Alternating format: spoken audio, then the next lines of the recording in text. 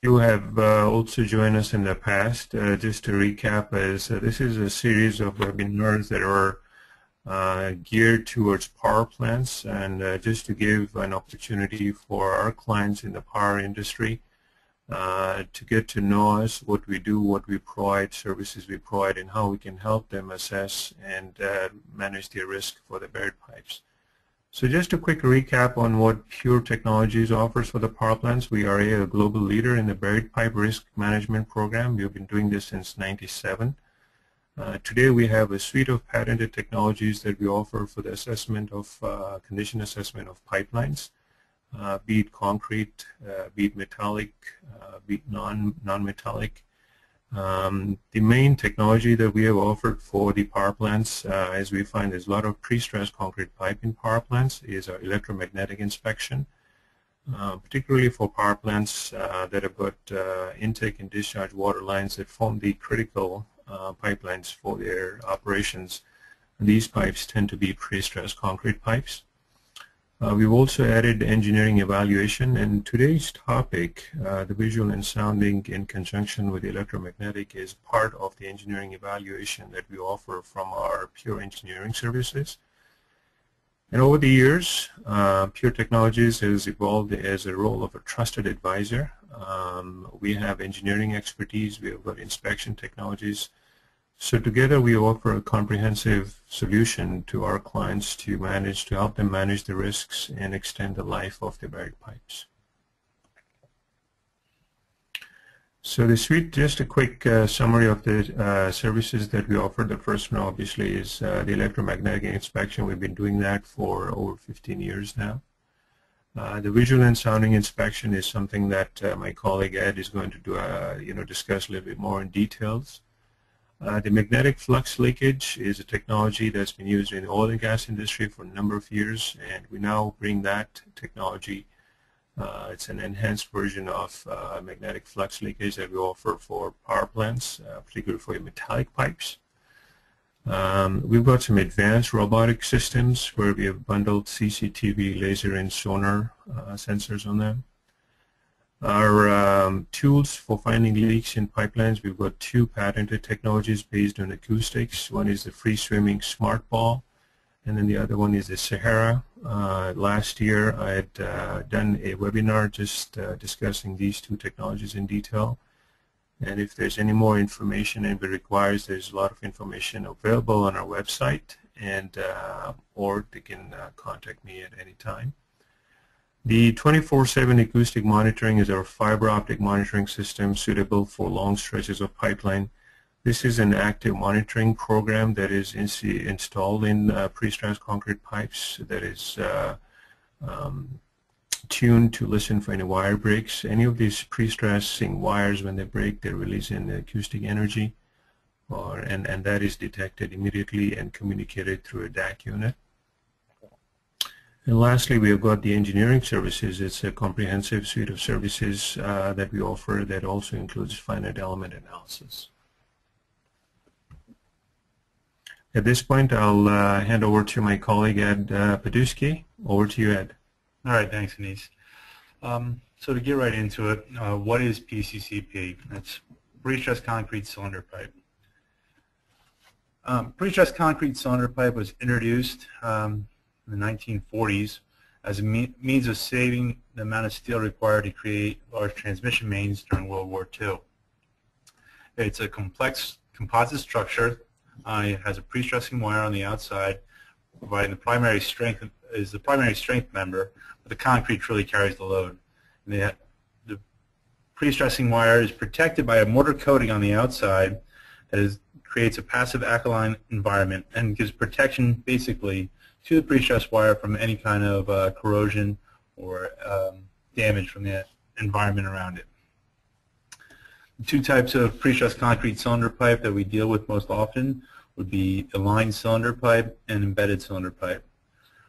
With regard to the line cylinder pipe, we have inner concrete core with a steel cylinder that provides as a watertight membrane when the pre-stressing wires are wrapped directly onto the steel cylinder.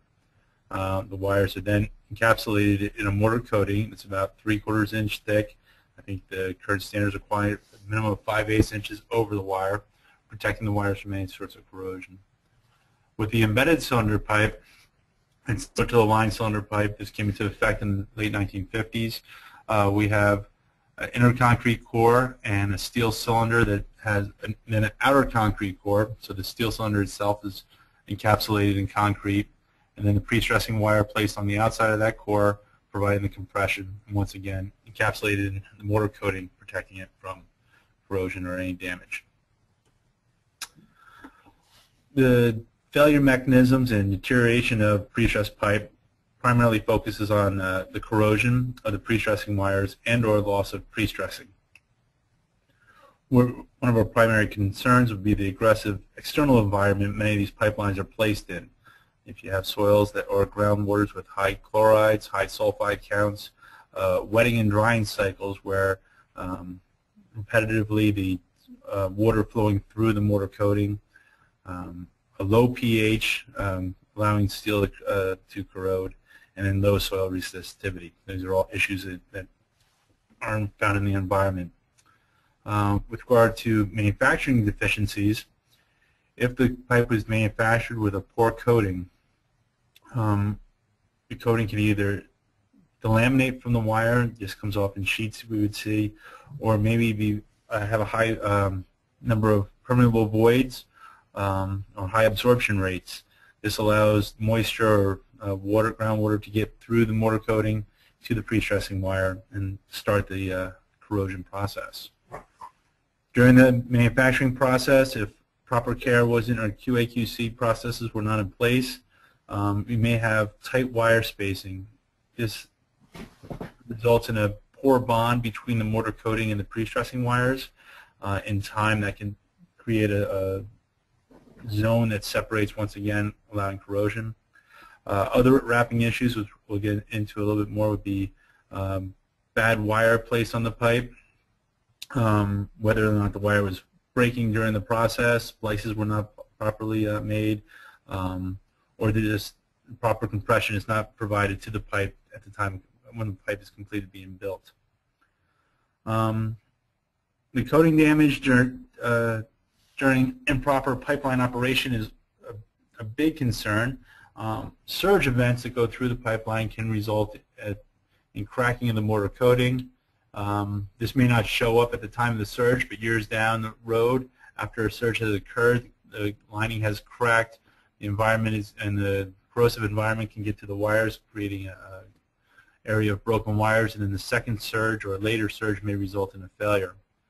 Additional issues that we come across would be excessive loading on the outside, whether it is excessive truck traffic or even excessive earth loads over the whole pipe can result in cracking at the top and bottom of the pipe and lead to damage and failure.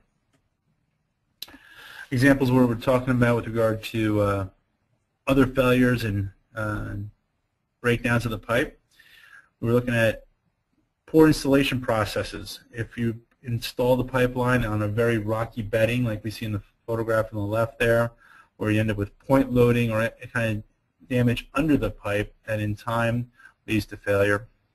You could have aggressive soils that will be eating up the coating, like in the middle photograph, or we could actually end up with third-party damage. What tends to happen is, especially in the case like directional drilling or any kind of boreholing, a contractor may bump into the pipeline not knowing it's there, believing it's a rock, and just hit it multiple times until they get through and they bust a hole straight through the lining of the pipe. In this case, it was repaired immediately afterwards with a wooden stake, which in time is corroding and could lead to failure. Big issues with pre-stressing wire occurred in the 1970s. Interpace created what was known as Class 4 wire from 1972 to 1979. That led to the understanding of hydrogen embrittlement issues with high-strength wire. Basically, during the manufacturing process, they tried to create a higher-strength steel wire, which worked for the most part in reducing the amount of steel required in the manufacturing process. However, it was a very brittle wire. Minimal amount of corrosion or any kind of onset of corrosion.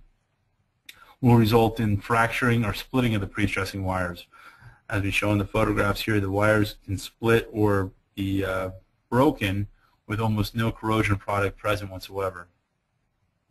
In addition to the wires being manufactured incorrectly, we could have cathodic protection systems put onto the pipelines that are not properly operating. As a result, additional voltage going through the system can end up in the wires breaking as well. Same type deal where they just lose their ductility and end up failing with very little corrosion. And another issue we come across would be stray currents from crossing gas lines or other utilities, where stray currents from those protected systems end up on the pre-stressed pipe and fail the wire. Our concern, of course, will also be with regard to joint leaks. While we're not really concerned too much maybe with regard to water loss, the concern would be that the water flowing through a joint or a leak can lead to deterioration of the mortar coating and accelerate the corrosion process. The mortar could get literally sandblasted or water blasted away from the steel, allowing it to be exposed to the environment and would corrode. This is usually due to either movement of the pipe due to settlement if improper bedding was in place at the time of installation, a deficiency in the design without placing proper resistance or thrust restraint at elbows or valves, keys or the like, to allow the pipe to expand down the line. If an inferior joint materials were used, if bad gaskets were used, if any kind of welding issues may have occurred between the joint ring and the steel cylinder, that could all lead to leaks at the ends of the pipes. And then, of course, there's installation deficiencies. If the pipe wasn't properly homed and in time the mortar wore out, if the gasket no longer could keep everything watertight, or if during the process the gasket was rolled, we could end up with leaks down the road which would deteriorate the pipe. So with regard to our internal inspection program, we want to make sure we get into the project management to begin with. Typically what Pure Technologies would do, we would assign a project manager to a job, make sure they work with the client, understand what the expectations are, create a plan and a schedule for how to go about it, and of course address the safety concerns. The project manager would be basically a team leader who would review, like we show on the right here, whether it be a plan or profile of the pipeline, if a laying schedule is available, or look at the specifications to know exactly what we're inspecting. We'd want to find out where all the manholes, low points, and dewatering issues may be, where outlets could occur, inline valves, anything we may cross. Set up top support or traffic control as necessary, and make sure the line is locked out and tagged out prior to the start of any inspection program. A big issue with regard to most power plants would be security clearance. We have been involved with a few inspections through the years. We may understand that pre-screening is very important prior to the arrival at a power plant. We make sure we do thorough background checks on all of our employees prior to setting them for the job. In addition, all of our employees are certified in confined space entry, and they're also trained with rope rescue training to ensure we can do self-rescues in case of emergencies, or if we have to go up or down slopes of any sort, we have the ability to do all this in-house. However, we do understand that additional on-site training may be required, so we're quite aware that we can show up at site and be having to go through a power plant's individual training program. Getting back to the pre-stressed pipe and indicators of distress, primarily pre-stress fails as a result of broken pre-stressing wires.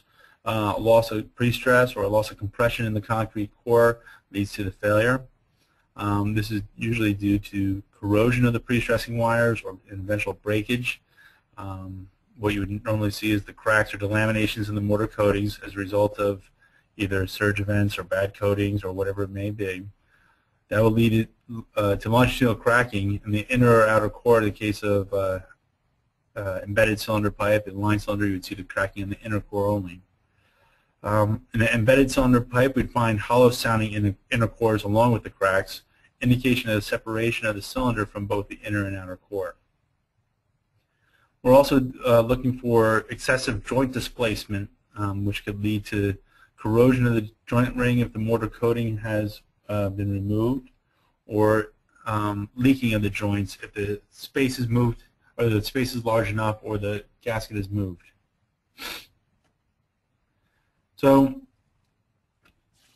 our basic internal inspections that we provide would be electromagnetic inspections, like using the robot in the left corner there, or a pipe diver for free swimming school. We also have manned tools that could go through.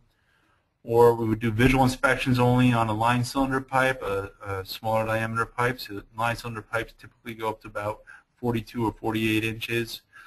Pipes about 48 inches and larger are typically embedded cylinder pipe, where we do both visual and sounding inspection on those lines. For the electromagnetic inspection tools, Pure Technologies provides multiple options here, whether it's a fully dewatered line where we could do what is called the pipe walker tool. These are for pipes 3 feet in diameter and larger. It's a manned system. We'd walk through the line to try to find electromagnetic anomalies. If the pipe is excavated, we could use our pipe scanner tool, which would pinpoint the location of those anomalies. Pipes that cannot be depressurized but can be dewatered, we can use a robotic system that will allow us to do electromagnetic as well as a visual inspection using the HDV or a sonar or laser mapping of the line. For lines that cannot be taken out of service, we have a free swimming tool called the pipe diver that would be able to go into pipelines 2 inches in diameter, 2 feet in diameter and larger. One thing to know about our electromagnetic inspections, basically if you go down the length of a pipe as we show here, going from joint to joint, like in number 7, the signals as a result of just simply the physics involved with regard to the electromagnetic inspections, it is much more difficult to evaluate data where the thicker steel exists in the joint rings compared to the barrel of the pipe. If you look at the green and red lines, you have consistency where there are no wire breaks through the barrel of the pipe, though when you get to the joints there's a little bit of change in the signal. This is what we'll be focusing on with regard to our visual and sounding inspections. We're trying to find if there's any kind of issues at the ends of the pipes that may have been masked by the survey equipment cannot detect. So with regard to the manned visual and sounding inspections, we're looking to identify problems with the joints not addressed by the electromagnetics. We're trying to find pipes in the state of incipient failure. We're looking for non-wire break related items, overloading with a resulting cracking at the crown or the invert, with excessive earth loads or dead loads. And during the whole process, we provide an accurate laying schedule. This is important for clients who do not know exactly what pipes are in the ground, what kind of specials they may have, where outlets may be, where elbows may be exactly. We can map all that out for them. Well, this is a kind of repeat. When we say incipient failure, we're looking for pipes similar to what we see on the right photo there, with a large amount of damage, which most likely will be failing within the next year to 2 years. Typically, this means that the bulk of the pre-stressing wires on the outside have been broken, or a large number, I should say, of wires on the exterior have been broken, and the pipe is expanding and is beyond its elastic limit and is near failure. When we're looking for the joints during our internal inspection program, we're going to be looking at either patches in the linings where it may be spongy or looking like they're not doing the proper job of protecting the steel. We could have initial areas where deterioration or spalling of the joint mortar or adjacent linings would be happening. More advanced versions of this would be large areas of spalling that are just the deterioration continuing over time. The spalling could eventually lead to the point where the steel cylinder is exposed, and then corrosion of the steel cylinder may lead to pitting and leaking through the cylinder versus leaking through the joint. Larger areas of corrosion where the cylinder has had corrosion product forming, and then large areas of corrosion and deterioration where immediate repair is necessary. With regard to hollow areas or longitudinal cracking, We go out, once again, we're concentrating at the joint ends as well as in the barrel, marking things out, trying to find out where the damage may be. We would mark out our areas. Areas could be as small as about a couple inches longitudinally to 2 to 3 feet in length. You could have cracks along the invert or long longitudinal cracks with staining. The staining is usually the result of the concrete core expanding and the cement leaching out of the concrete at that location. One thing to note, though, the size of the crack doesn't necessarily represent exactly how much damage it is. It's more a result of experience and seeing where the crack is located, the shape of it, and any kind of feature around it. In this case, we had a very faint crack down the length of the pipe. It was about 51 inches in length. There was a large hollow area associated with that measured 58 inches longitudinally and 78 inches circumferentially. When we recommended excavation, the outside of the pipe was basically falling apart with over 6 feet of damage and broken wires. So this just goes to show that just because there is a longitudinal crack that may be faint, it may not be something not to be concerned with. Additional to the visual and sounding inspection, we also try to find other unique items in the pipe that may not be known. In some cases, we come across outlets or manholes or any type of flanges that were patched over, the client never knowing that they were in the ground. There may be liner pieces in the line that were sealed that are no longer doing their job and need to be replaced.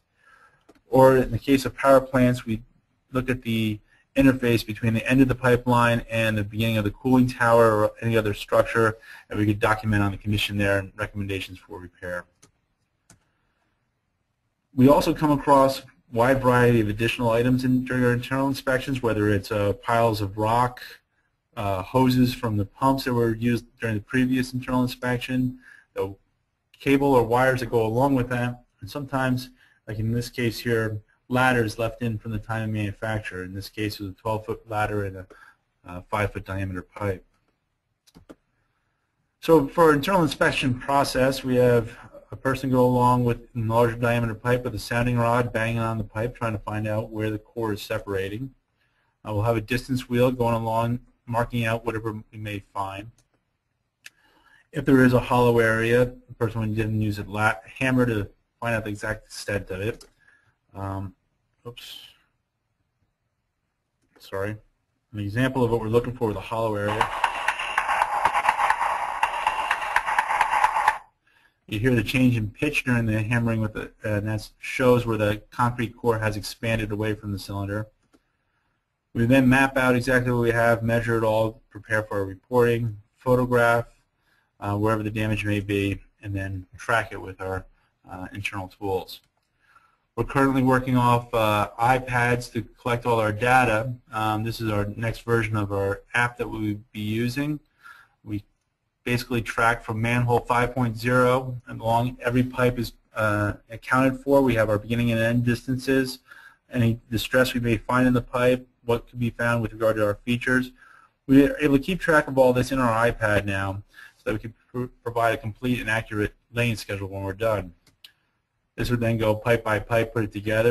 If we have an idea of how many pipes should be in a stretch, we lay it out beforehand, and then this just confirms the pipes and the outlets and any kind of specials we may come across, as well as marking off pipes of concern.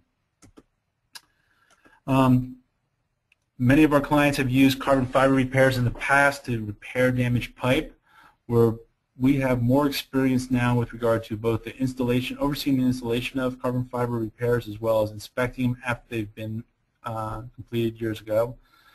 Primary concern, of course, is at the joints where they may have separation or cracking going on of the carbon fiber to the existing pipe. Concern would be that the watertight membrane that was installed no longer is watertight if there's a problem at the joints. So we're looking for separation or movements at these joints. We would go through with a hammer, try to find out any kind of deterioration or spalling, separating, you name it. Big concern would be separating of the layers of the carbon fiber or separating of the carbon fiber from the concrete core if it was designed to be a composite type repair.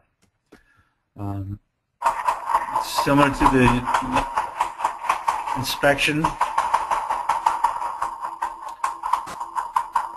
of an embedded cylinder pipe. We do the same thing with a rubber mallet, banging on the pipe, trying to find any of these locations. And once again, we mark out, here's an area of concern, give you the dimensions, and pass this back onto the utility or the power plant so they can let the installer of the copper fiber repair know there's something they have to address.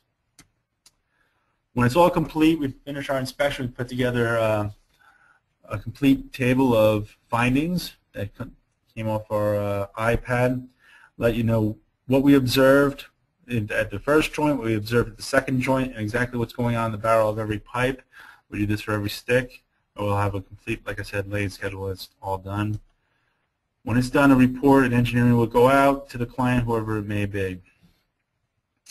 One thing to note, in addition to our reporting, we've been involved with quite a few power plants just in the last year. We've formed 6 different power plants from the Northeast down to Florida, as far west as Utah.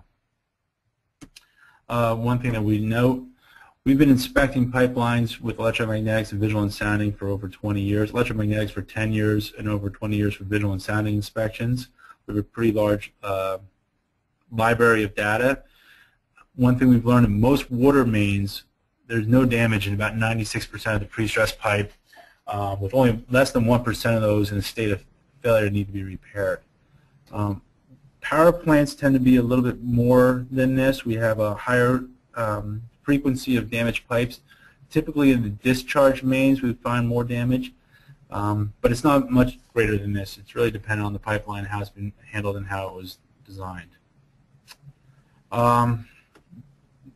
With that, I'm willing to turn to questions if we have any, or be willing to go back and review anything. Great. Thanks, Ed. At this time, you can use your raise your hand on the GoToWebinar platform there, or feel free to type your questions in the chat window. Just going to go to the questions here. We've got one that's come in that says, so is there a need to do both the visual and sounding type of inspection, or along with the electromagnetic inspection? Is there a need to really do both of them? Yes, we find that the visual and sounding inspection will find all the defects, primarily pipes that are about to fail, but anything that is going on at the joint, whether or not there's corrosion going on at the joint rings, separation going on at the joint rings, or if there could be damage that the physics won't allow you to recognize through the electromagnetic survey at the pipe ends. We feel that the two services really do complement themselves and make the most sense to do in conjunction with each other. Okay, I see someone has their hand raised here. I'm just going to unmute Simon. Simon, are you there? Is it me? Yeah. Can I speak? Oh, yeah, this is I'm from PCCP. Listen, you guys were doing a hammer sounding inside the pipe. That was steel cased?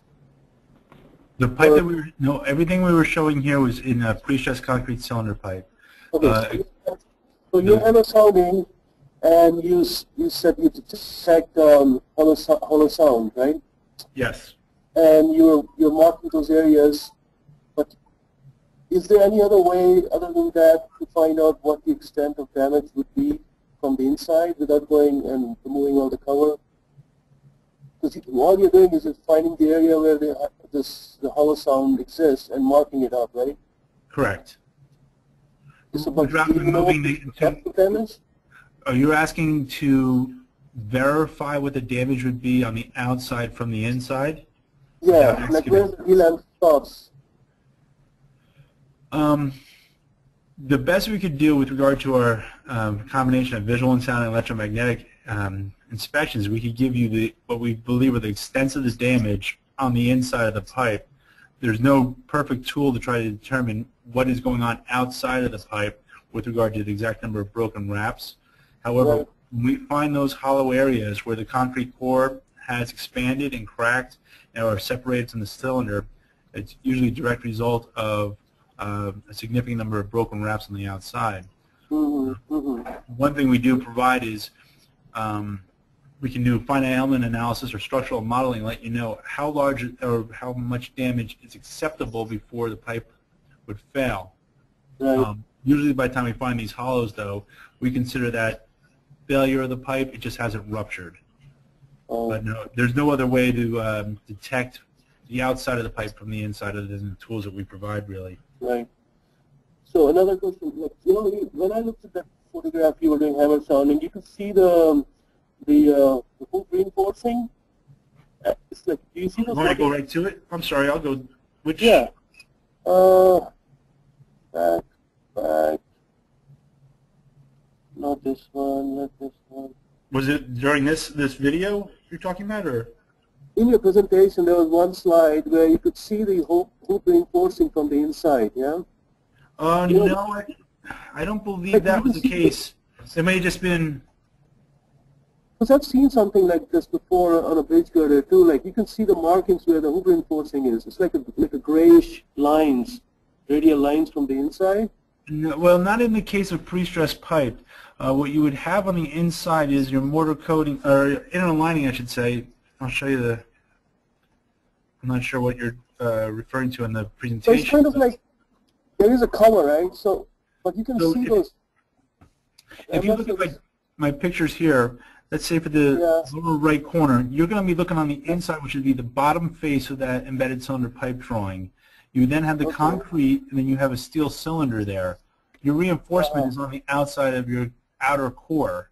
So you'll be able to see all the way through that from the inside to the out. Okay. So I don't know, one of the slides, I'm sorry? like, it looked different from one of the slides. I thought I saw those radial rings, like a darkening around those radial rings, but I thought you had steel. No, these are all, this is just at the joints here. This is a person that's, it's all continuous lining that is cracking. So it's all poured concrete on the inside. Right. And the next. That's the outside of the pipe. Right. This is a repair. There was a steel liner that was placed using Weco seals to hold it in place. So this is a special situation that we came across. Okay. This is the beginning of the cooling tower. It's a pile of debris, a hose. Are you talking about something like this here? This one doesn't look like, no. That is an adapter that all the mortar, hand-placed mortar had fallen off of and was corroding. Oh. This is the video.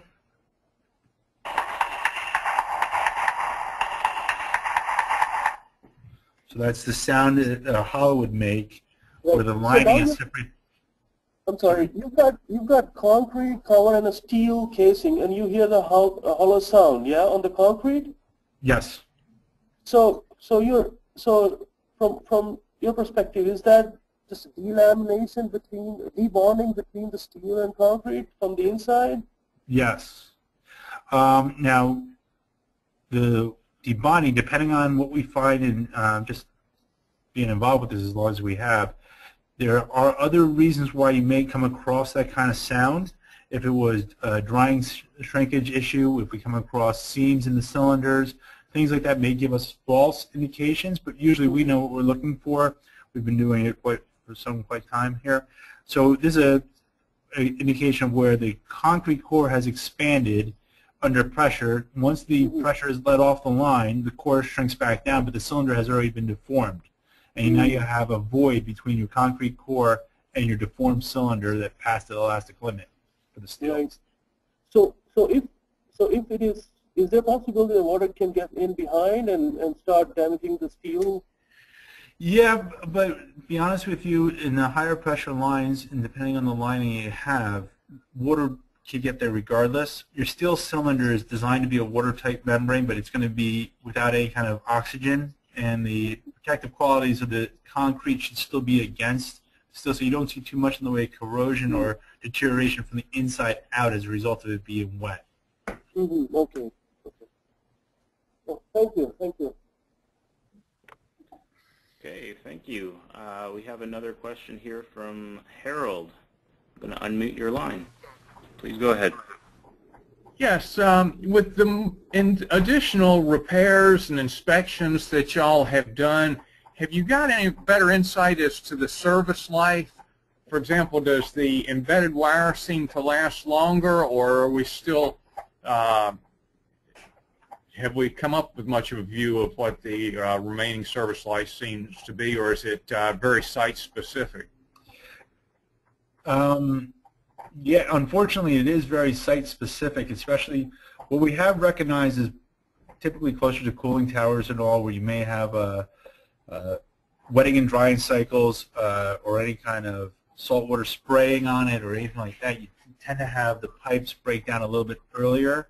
In general, we have come across pipes, we've been inspecting pipes that were put in the ground in the 50s that look in very good condition. We don't see any kind of deterioration whatsoever. So we're looking at over 50 years of life, and a lot of times we're still telling our clients that repairing a handful here or there or doing minor repairs or re-inspections, you can get away with another 15, 20, sometimes 25 years, as many of them are found in very good condition after all the time that they were in service. This is even true with our class 4 wire issues. If the coating was properly, if you had the bad wire, good coating, and a non-aggressive environment that the pipeline's sitting in, we have come across plenty of those pipelines that have zero damage on them as well. So, good, thank you. Thank you. Okay, we have another question here from the chat area. Have you had any inspection experience with resin epoxy liners failing? And if so, what were the most common problems? Resin epoxy liners?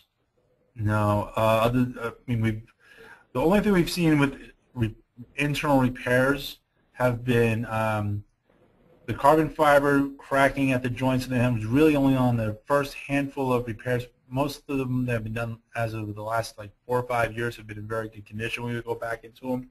And we've had issues with some utilities or power plants using different type of mortar or different type of epoxies in their joints rather than using mortar, and it doesn't seem to hold up as well as it should, and a lot of times that falls out. But our experience has been relatively limited with anything outside of those type of applications. Norman and Anisha, just to add to that, so there have been instances where the liners have debonded from the host pipe, and I think that's more an issue of the surface prep or the lack of surface prep at the time of liner installation, and over a period of time the bond between the liner and the host pipe led to some kind of problem, delamination, and then the liner came off. So those instances are rare, but have been reported. Okay, we have another question here. How often should we have a visual and sounding type of inspection? Well, we try to recommend to do, it depends on what the first one finds, obviously. If you go through a pipeline and you have a fair amount of damage and maybe not enough time to repair all of it, or a lot of pipes with a small amount of damage and only a couple with more damage, we would like to see maybe during every outage go back. The time that it's required, we usually can inspect up to a mile of pipeline doing a visual and sounding almost any diameter in the course of a day. So if the line can be easily dewatered during a shutdown, we could be in and out of there in one day, let you know where your damage is at a relatively low cost compared to the shutdown costs involved. So if at all possible, every outage, just to make sure that pipe is holding up and not deteriorating. Okay. Next question here is, I don't see the iPad app on your website download area. Is it available as a standalone product? No, that's a proprietary item that only we have and we do not share. So it was just something that we were doing in-house. That we the app itself is something just that we are using, and I don't believe anyone else in the world has it, to be honest with you. Okay. And the last question right now is, what do you provide for rehab options? What exactly does Pure get involved with there? We've been involved with external repairs of all sorts, whether it be concrete encasement of the lines, external tenon repairs, or overseeing the replacement of individual pipe sticks. We've also been involved with internal repairs. Very common nowadays would be doing the internal inspection, internal repairs using carbon fiber. Right now, Pure Technologies, I think, has been involved with over 200 internal carbon fiber repairs. With regard to the external, going back to external work, we will do the design of a repair, whether it's with tenons, concrete encasement, or replacement. With regard to internal repairs, we provide design checks. Usually the manufacturer provides the design, or the installer will provide the design. We will check the design for them, and we provide on-site supervision of the installation of the repair. Okay, last chance for questions. I don't see any more raised hands. So at that time, I would like to say thank you everyone for joining. The recording of this webinar will be made available, and we will also be sending some follow-up information on future webinar series. Thank you so much, and have a good day.